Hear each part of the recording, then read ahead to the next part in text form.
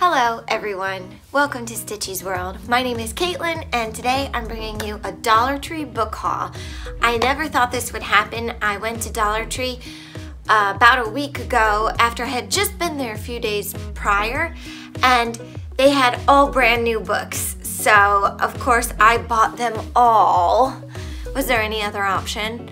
And I ended up picking up 9 brand new books, and I've done something very strange. I've never done this before, but I wanted to be able to tell you a little bit about each book. So I was like, you know what? I'm gonna start my own book club, but I'm the only member. And I'm reading 9 books at once, chapter by chapter. I did read the first 3 chapters of each one of these books. Chapter 1, chapter 1, chapter 1, chapter 1, etc.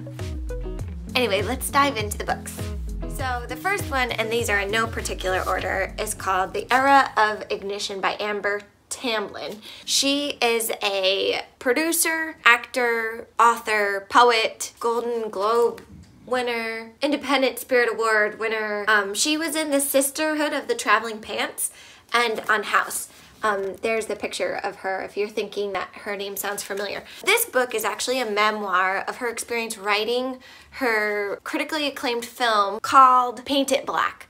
I have not seen Paint It Black, and I really didn't know too much about Amber Tamblyn, but I'm enjoying her book so far. I didn't realize it was a memoir when I first picked it up. I wanted to tell you this is definitely a feminist book. She talks about how she has struggled to make her movie a reality, and how producer after producer that she went to, who happened to be men, all of them, they were unwilling to give her movie a chance because it didn't put men in the kind of narrative that they were used to being in. So far, it hasn't really felt empowering to read because it's really just reading about all of her struggles.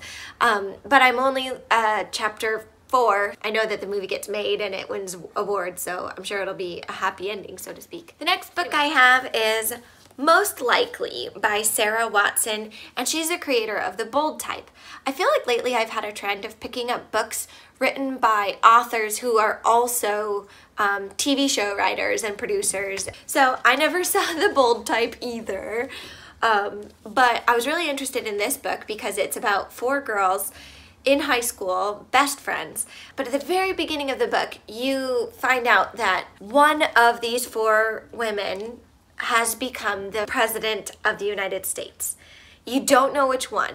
So far, I'm really enjoying it, and I have absolutely no idea who's going to end up being the president.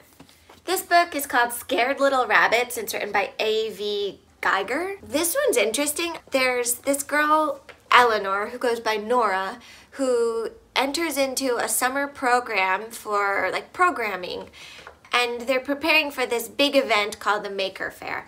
And when she arrives, she realizes that she really doesn't fit in with the other girls. But she bumps into this guy named Maddox, and he's wearing these glasses that she later finds out are Insta-Love glasses. They're part of a project that some of these kids are working on, and it's an app that they're developing called Insta-Love that is supposed to hopefully be picked up by an app developer and become a real thing that's going to bring them lots of money. But of course, it's not just a meet cute, because there's another Eleanor who is actually Maddox's girlfriend, and they break up right in the beginning of the book. I'm not giving anything away, but they have to kind of play it like they didn't break up for some reason, and we don't know what that reason is. All we know is that it's gonna get messy. It's gonna get messy. I really like this book. It's kind of cute the way it's written. Sometimes they put pieces of code as part of the narrative. This one is called Undone by Kat Clark. I'm gonna compare it to 2 books, 13 Reasons Why by Jay Asher and P.S. I Love You by Cecilia Ahern. So basically, Jem is best friends with Kai, and Kai reveals that he's gay when he's pretty young, like maybe 10 years old, and Jemima is immediately crushed because she really wanted to marry him. She loves him with her whole heart. Really, they're soulmates. But Kai dies by suicide. So Jemima is left behind and is really, really struggling when she receives a package from Kai's sister Polly. And Polly drops this off, and Polly has never really been close with Jem. She wasn't super supportive of her brother being gay, so Jem never really warmed up to Polly.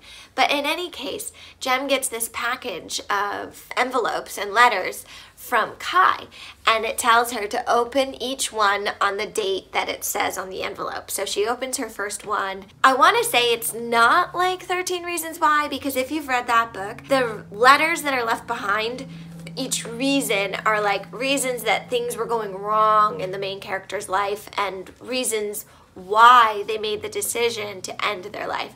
Where this, the mood isn't that kind of like dark. I am enjoying this book. It's Undone by Kat Clark. Okay, for the next one, I don't know if you've seen the movie Wonder Woman 84. I have not. I've not seen any of the Wonder Woman movies. This is a junior novelization, so it's written for kids, and I'm actually really enjoying it. I heard the movie was bad, but I'm actually really enjoying this book. So Diana, Wonder Woman, it starts out with her at the Amazon games. So then flash forward to 1984, she's in Washington, D.C., fighting crime. She just like zooms in and out of a crime scene like she saves the day. But because of that lifestyle, she's kind of like a loner. Well, she meets this woman, Barbara, who's working at, I think it's the Natural History Museum. I might have gotten that wrong. And they strike up a friendship, and Barbara's so glad to have Diana as a friend because Barbara is kind of the outcast at work. She's a big nerd. She works in the gemology department of the museum. But they strike up a friendship, and Diana starts revealing more about her life than she ever intended to. I don't know what's gonna happen, but it's pretty cute. Hi, Moira. You wanna say hi? She's gonna scream. She always yells. Hi, Pee-Pee. That was a silent scream, but my next book is a classic. It's called Rebecca. It's written by Daphne du Maurier. This is the media tie-in cover for the Netflix film, which I have not seen. I've not seen any film of Rebecca, and I've never read it before. The first 2 chapters are very descriptive of Mandersley, this manor on the Cornish coast of England. It's just very dry. It's a lot of description, nothing happens. What I do know about Rebecca is that basically there was a woman, Rebecca, who was just like this legend at this place, Mandersley, and she dies. So our main character is coming along after that and like kind of, I don't know what kind of book it's gonna be, honestly, if it's gonna be kind of a mystery. It says it's a romantic suspense. That's really all I know about it.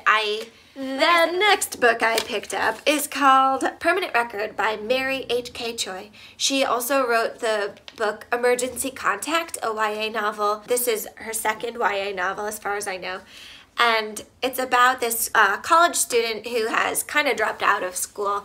He's behind on all of his payments. He's behind on his rent. He's basically broke. He's working at a bodega and he does the overnight shift when this woman, Deanna Smart, comes in, and he doesn't recognize her at first, and he has this like witty banter, and he keeps saying all of these things and telling himself, shut up, shut up, shut up, but he's just saying stuff and embarrassing himself. But they actually kind of hit it off, and then he recognizes her, and she is a former child Disney star who's now like a pop star of mega fame. So that's where I got to in the book.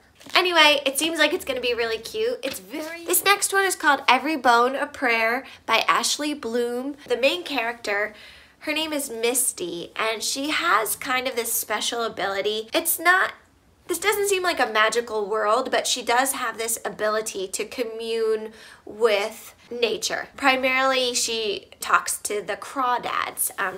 This takes place in the Appalachian Mountains. She goes down to the stream and she says her name, and the crawdads will respond to her. But she's going through a very rough time in her childhood. Her dad just left the family and her mom's very upset right now. This is a lot more literary fiction, I want to say. There's a lot of imagery, but I'm really enjoying it. Last but not least is Wondersmith. The series is called Wondersmith.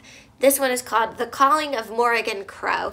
It's written by Jessica Townsend, and it's the sequel to Nevermore. And I know this happens a lot with Dollar Tree books. You end up getting the sequel before you ever see the before you ever see book 1, and you may never see book 1 come through. I went into this knowing it was book 2, but I was still curious about it.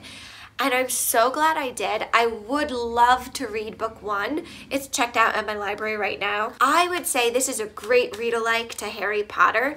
I'm not the biggest Harry Potter fan. I just haven't really read more than book 1. I wanted to tell you though, if you have someone in your life who loves Harry Potter, recommend this series to them. Morrigan Crow is a wondersmith, meaning she collects wonder, which is some kind of magical energy, and she's been inducted into this society. She is an outcast. Her peers don't accept her, and she almost doesn't accept herself in a way because she doesn't know what her power is yet. All of the other magical people recognize her power, but she doesn't know what it is yet, so she almost doesn't believe in herself and feels that she's an imposter.